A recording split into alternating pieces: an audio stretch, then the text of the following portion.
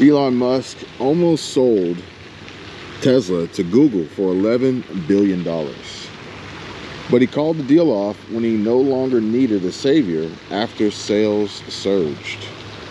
Now this is an interesting one here, because basically what it boils down to, in my opinion, is the thoughts and decisions and actions, or possible actions, that people may take when they need money. Maybe certain things, that choices and decisions, actions that they might ultimately regret. Hindsight's always 20/20, right? As I sit out here and you're wondering, what the hell is he doing? I'm just chilling because Michelle was recording her video and I was giving her some time to do that and giving myself some time to think and enjoy my solitude out here in my own private pool. Technically private pool today because I'm the only one out here. This is going to be short-lived. Once this weather really warms up, which it's not cold enough to really need this beanie, I just have it on, this place is going to be packed. This place will be packed, and we'll have to get here early to get our seat in the cabana. It's going to be lit. Looking forward to spring 2024, summer 2024. Don't even know what our plans are this year in regard to travel, but yeah, we just take it one day at a time. We play it by ear. But yeah, how many of you guys have ever needed money and thought to yourself, maybe you'll sell something to get money, to get you over the hump, you know, solve that problem, get you out of a bind, get you out of a jam? How many? Because with the way things are going, you would think that that would be the norm, you know? I watched Michael Bordenero the other day, briefly. You can only take small doses. And essentially he was saying that nobody makes enough money to buy a house or rent, because in order to be approved and qualify, you'd have to make $10,000 a month, $120,000 a year, and basically nobody can do that. Or at least that's the stats that he pulled from whatever article he was reading at the time.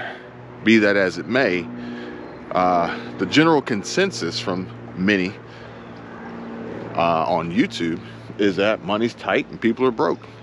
Now, oddly enough, I rarely come across these instances and stories and conversation in real world, just everyday talk.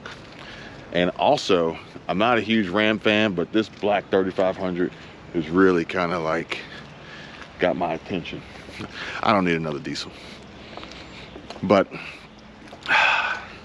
money's tight. Money's a problem. We got bills to pay. We got things to buy, we got wants, we got needs. And in respect and regard to YouTube, this can potentially create a very problematic situation in terms of content creation, curation, strategy. Somebody actually commented and asked, and I think it was Denise or D-Nice, and it was Kevin, basically, what is the difference between what is a low effort niche? And I don't have the comment pulled up in front of me, but basically it was, is it low effort in what it takes you to create it, or is it low effort in what it takes the viewer to understand and watch it? And that's very interesting, because I never thought about it that way. I was presenting it from the standpoint and perspective of very simple and easy to make. So low effort creation would be, for instance, I've seen channels where they literally walk. They don't talk, they just walk. They walk cities, they walk beaches, they walk different places, and they just got a camera on them.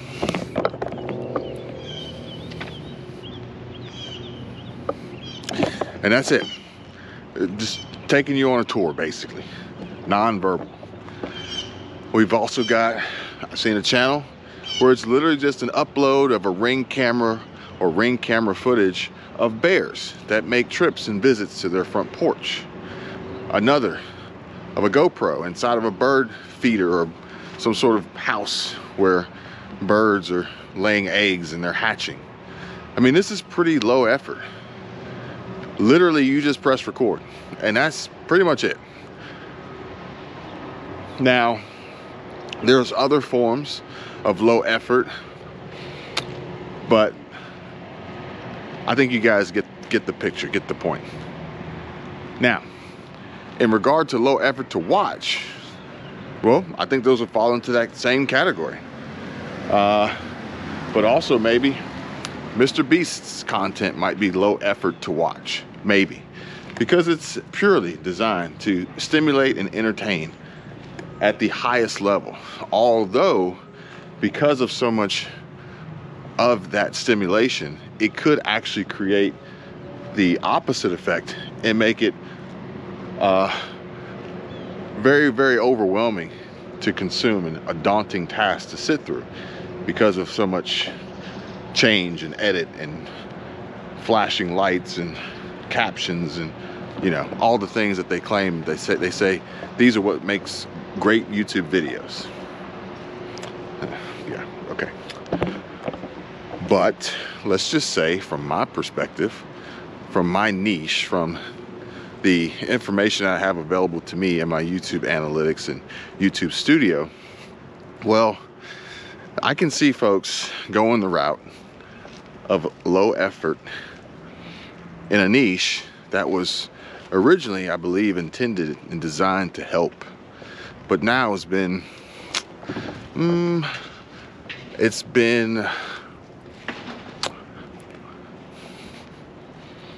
overused, I guess. It's been manipulated. It's being miscategorized and is ultimately just a cycle of repetitive nonsense and fiction, for lack of better words, to hijack views. But the question is, why? Well, I think the answer is very simple. And I think it's no different from the situation that Elon Musk was in. He needed money. He needed a financial savior of sorts. And he found it in Google, but turned down the deal because of a surge in sales. Now, here's where things get real tricky. Here's where things can get really dangerous. Because from the perspective of a YouTuber, content creator, loose term here, when all you do is go around and basically try to copy and clone and rip off and rebrand and mimic and, you know, repeat what others are doing that are actually being creative, I don't consider that to be a content creator. I consider that to be a hack. I consider that to be tragic, because you can create low effort content in a low effort niche authentically on your own without relying on riding anybody else's coattails. You can be inspired to model the after, but when your sole focus is on making money, then things kind of get a little bit hairy. People get a little desperate. They start doing things they wouldn't normally do, saying things they wouldn't normally say.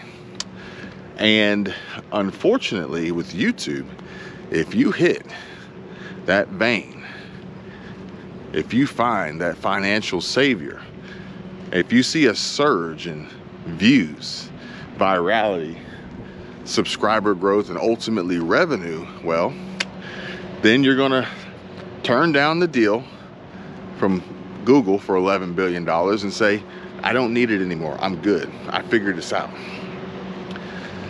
But if you're doing that based on lies and falsehoods and just a bunch of nonsense, then you're going to have to continue to do it and keep up this facade and this charade to keep your audience on the hook, or else you're going to find yourself in a financial bind again and you need money.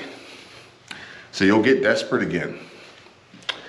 And this is a trend that I see happening on the platform.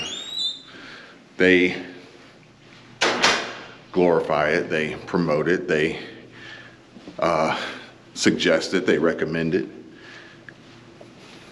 But